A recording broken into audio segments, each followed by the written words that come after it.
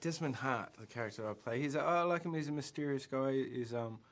I always think that he's representing the working class, and he comes into this world of materialistic world that he doesn't believe in, and thinks that they're going in the wrong direction. And I love that he's got hidden agendas, and the whole show in general, not just my character, I feel like is one big riddle, and you're trying to work out who's good and bad, and it's very thought-provoking. That's what drew me to the character in the show.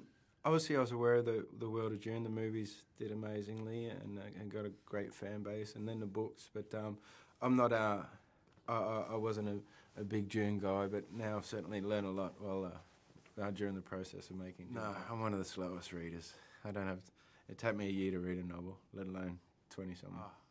I have no idea. I just know we're 10,000 years before. It's Bene Gesserit in its infancy, and I think it's a different planet. You know, obviously the movies have got they're on the planet that they're on, and we're a whole different planet in 10,000 years before, and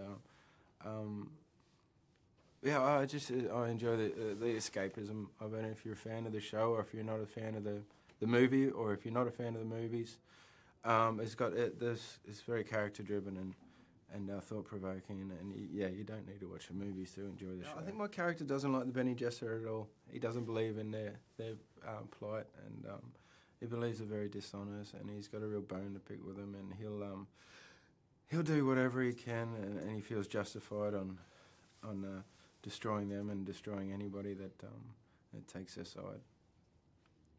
For a start, it's just a privilege to be part of the franchise, and hopefully we complement them well, and the biggest challenges is obviously there's a unique look to it and an epicness to it, and I think the team has put together such a wonderful thing in Prophecy, and it blows your mind, the images and the sets and that stuff, and especially with the restraint of time that you have shooting a TV show, and obviously you don't have the huge budgets that movies have, but I think the whole team for Dune Prophecy did just a tremendous job making it come to life, and I'm excited for the fans and for the non-fans to see this new world and escape in a new world that they haven't seen yet. Yeah, working in a Dune universe, obviously there's a lot of fans, and it is intimidating a bit, but we're 10,000 years before, and we're on different planets than what the movies were shot at, and I just think if you're a fan of sci-fi, if you're a fan of Dune, or if you're a fan of epicness and entertainment, I think you really enjoy it.